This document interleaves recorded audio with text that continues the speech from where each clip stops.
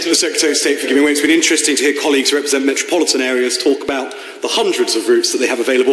I wonder if the Secretary of State might comment on the meaning of this bill in rural areas where there are no routes. I very much welcome the flexibility it brings, and I very much welcome the focus on community transport. But could he say how this bill might lead to a greater provision of bus services in rural areas?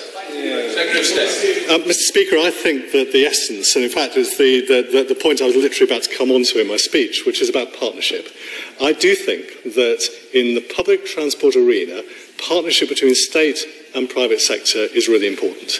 And the elements of this bill, I think, that offers that opportunity of partnership is the provisions for enhanced partnerships that take forward the existing partnership arrangements. But what they do is create greater flexibility.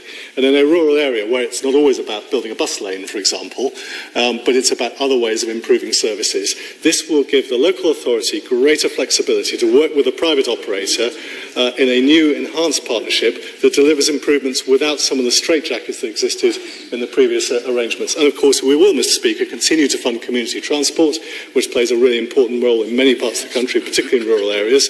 And my honourable friend, the Minister who will be speaking later in this debate, plays a very active role in making sure that we do the right thing by community transport.